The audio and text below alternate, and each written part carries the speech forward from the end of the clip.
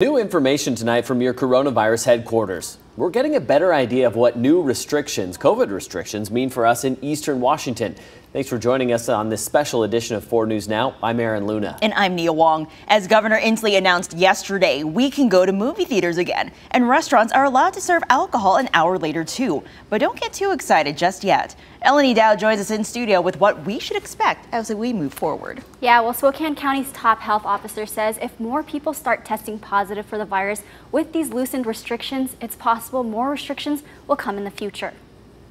Effective immediately, movie theaters can reopen with 25% capacity, and restaurants can seat up to 6 people instead of 5. You can also eat at restaurants with other people instead of just those in your household again. I think that's a very minimal change, but I think it definitely has a very positive impact on that sector that's really been heavily impacted by the COVID-19 restrictions. Dr. Lutz says 95% of restaurants are doing the right thing.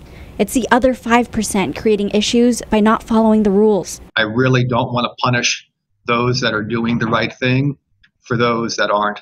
And so again, I think that some loosening is very appropriate, acknowledging that, however, that if we find that it's too much, then we pull back. Not so simple when your kids can play sports again. That depends on the county case numbers and risk level of the sport.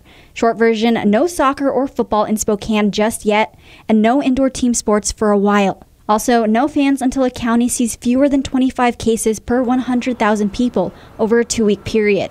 Spokane County continues to be in the 190 to 200 range. If I can use our last big peak spike as a template, it took us a little bit over 2 months to get through that. Now we are heading into the colder months, and that's a concern for Dr. Lutz. Being indoors increases the risk of the virus spreading. Lutz says he and his team will be working on helping people hopefully combat that spread as we move closer to the holiday season. In studio, I'm Elenee 4 News Now.